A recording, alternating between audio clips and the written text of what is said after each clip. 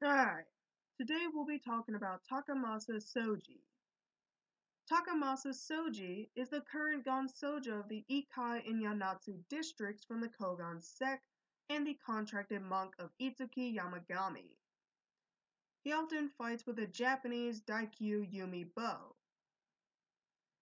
Takamasa is first introduced in chapter 16 of the manga when the Kogan sect finally granted him the rank as Gonsojo through promotion, after Shuji Isaki got killed off during his battle against Mitsushima and therefore taking his rank as a replacement. While Itsuki and Takamasa have romantic feelings for each other, they are incapable of acting on their feelings due to Itsuki's nature as a Shikabane Hime. In the anime adaptation, Takamasa first appeared in episode 5, who initially worked as a nurse at Ori's high school, along with Itsuki, who also visited there as a transfer student.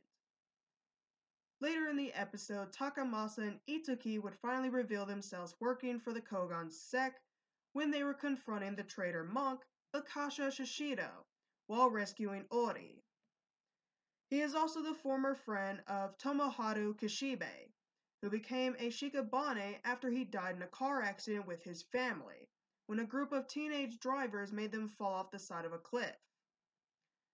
4 years later, Takamasa and Itsuki would finally kill him near the end of episode 4 of season 2. In both eyes, his eyesight is 40% functional. If his eyes are 40% functional, does that mean he still can see, or is he like somewhat blind? What?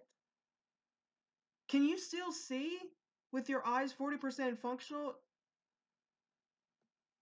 I'm probably gonna have to look that up. Anyway, um, yeah, that's all about Takamasa Soji, and on March 6th, I will talk about Rika Aragami. So look forward to that, and I'll see you guys. Bye!